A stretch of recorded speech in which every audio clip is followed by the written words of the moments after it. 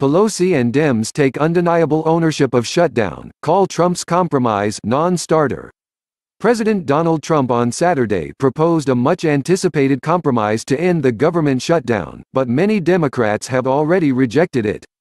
In a fairly mannered and statesmanlike address to the nation, Trump laid out the problems at the U.S.-Mexico border while extending an olive branch to liberals.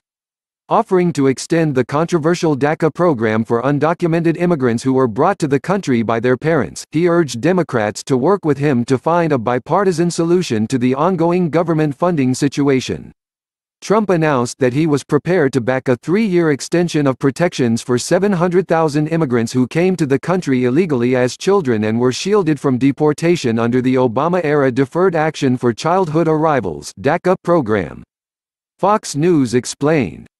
This, in exchange for the $5.7 billion he has requested for a barrier on the southern border with Mexico, the outlet continued. The president offered a similar compromise on the Temporary Protected Status program, which would help migrants fleeing places like Honduras stay longer in the United States.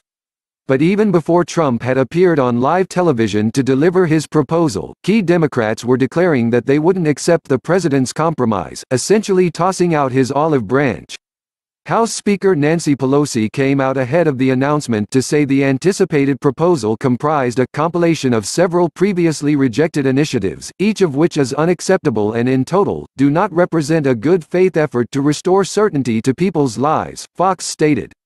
It is unlikely that any one of these provisions alone would pass the House, and taken together, they are a non-starter, Pelosi declared. However, as the Speaker of the House, she would likely be able to rally Democrat support for the compromise if she tried. It seems the liberal leader isn't willing to give up a single inch of ground on the issue. For one thing, this proposal does not include the permanent solution for the Dreamers and TPS recipients that our country needs and supports, she complained. Democrat Senator Dick Durbin sent a similar message, rejecting Trump's offer even before he had appeared on television and blatantly rejecting the president's offer for a bipartisan solution. I cannot support the proposed offer as reported and do not believe it can pass the Senate, Durbin stated, claiming that liberals would only consider the proposal if Trump first signed a budget proposal that ended the partial shutdown. This would mean the president giving up his one bargaining chip with no guarantee of a solution. While public opinion has been split down party lines on who is responsible for the recent government shutdown, it's hard to deny that Democrats are now the ones standing in the way of an agreement. Trump's Saturday announcement showed that he is willing to concede key policies to Democrats, with his offer to extend DACA a particularly important move. But if Democrats aren't able to meet him halfway, they now appear petty and childish as the shutdown, and the border crisis, drags on. The fact that liberals didn't even wait to listen to Trump's address in good faith before bashing his proposal does not put them in a good light.